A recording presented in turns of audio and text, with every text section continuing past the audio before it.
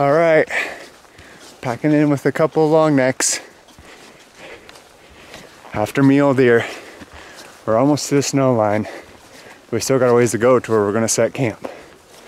So, it'll be fun hunt. First time I'm ever using llamas.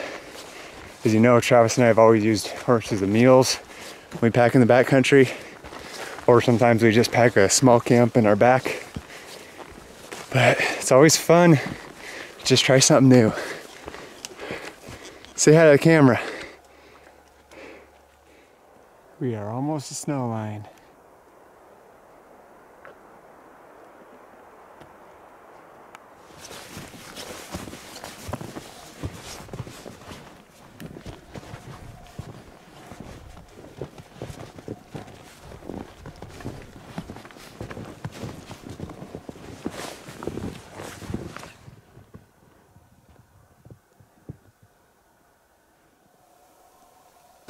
All right, there's both the llamas.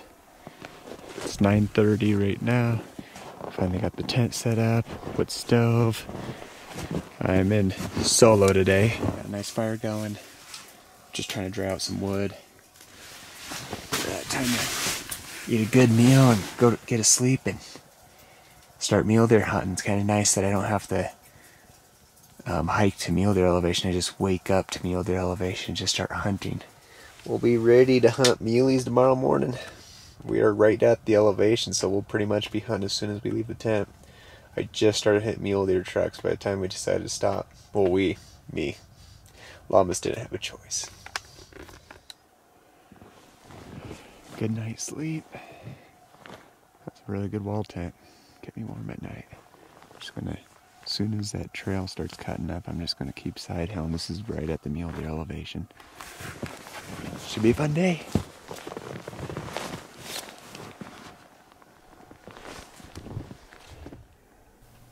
As tempting as this buck is to shoot, he just needs a couple more years to mature.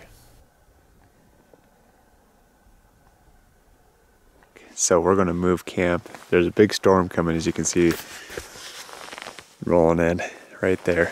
But I wanted to take a couple minutes and just kind of a shout out to my friend Beau. I was able to rent out 2 of his llamas on this trip. So they're comparative to horses and mules. They're definitely a lot lower maintenance, and they're just a lot easier of an animal to take care of, especially being in the backcountry. For me, when I'm in the backcountry, I just want to hunt. I don't want to have to deal with an animal that much. And Travis and I have hunted with horses and mules for years, and there's just a lot of maintenance with a horse and a mule.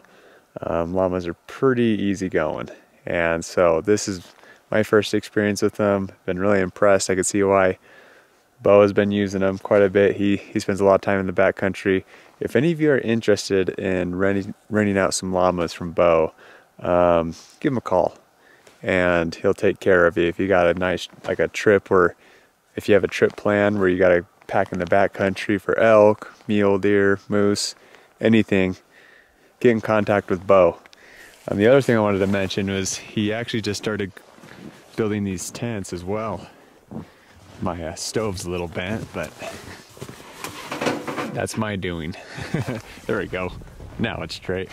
Okay, he just started building these wall tents. Really nice. I got the smaller version. Fits 2 guys very comfortably, but I'd say it's more like I guess you could say it's a 6-man tent. I really don't know what you consider it as, but I'll show you. I could stand up inside, which is nice. I ended up drying everything out, all the panniers and stuff, and I just had my sleeping bag there temporarily and drying out some firewood. Yeah, it was really nice. I slept very comfortable. And I know the clothes that I was wearing was the clothes I really needed to hunt with for today. So I stoked that wood stove really hot last night and pretty much dried out all my stuff, including my boots, and had a very comfortable day hunting at mule deer elevation. I'm a long ways back, and it's really important to be comfortable at camp, to feel like camp's home. You know, like, sure, you can rough it hunting and put a lot of energy hunting, but camping should be as comfortable as you can so that you have a good hunting experience, in my opinion. So for me, a very comfortable experience is to have a wood stove. That makes the camping experience good.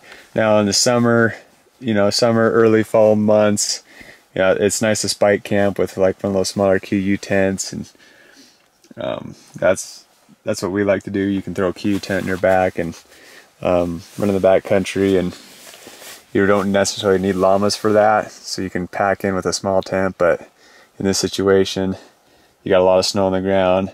It's getting close to, well, talking about Fahrenheit here, it's been a good about teens at night. So last night it was probably within 15 degrees or even colder. I really don't know. I just know that everything was frozen. But yeah, no, very comfortable camp. Really impressed with the setup. Got a pretty nasty storm coming, so we're gonna back out of the mountains temporarily, and then as soon as the weather gets nice, we'll pack back in and we'll be back mule deer hunting. It's just taking time to find a nice buck to shoot.